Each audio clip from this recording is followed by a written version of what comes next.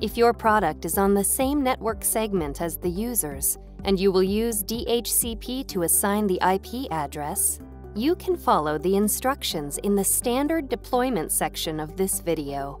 Otherwise, skip to the advanced deployment section of this video.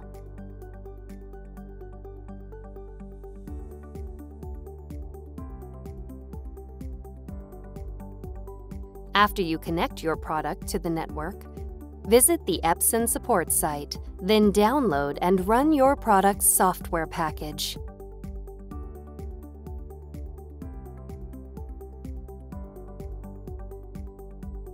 Follow the on-screen instructions to install the software.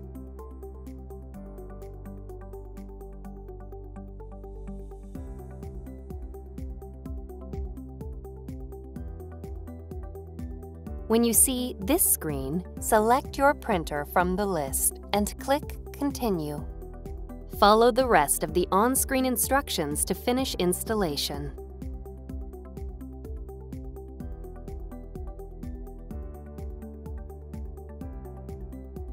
First, assign a static IP address to the product. After you connect your product to the network, select Settings, General Settings, Network Settings, Advanced, and TCP/IP. Set Obtain IP Address to Manual. Select the IP address field and enter the static IP address you want to use. Set the subnet mask, default gateway, and DNS settings as needed. Select Start Setup.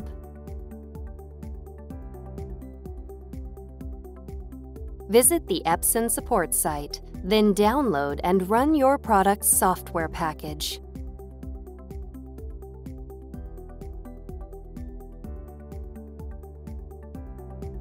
Follow the on-screen instructions to install the software.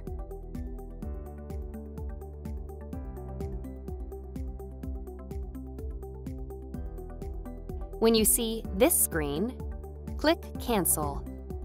Click Yes, then click Close. Open the Apple menu, select System Settings, then select Printers and Scanners.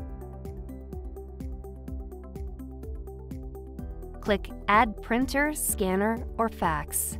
Select the IP tab. Enter the product's IP address and select Line Printer Daemon, LPD, as the protocol setting. Click Add to add the product and finish installation.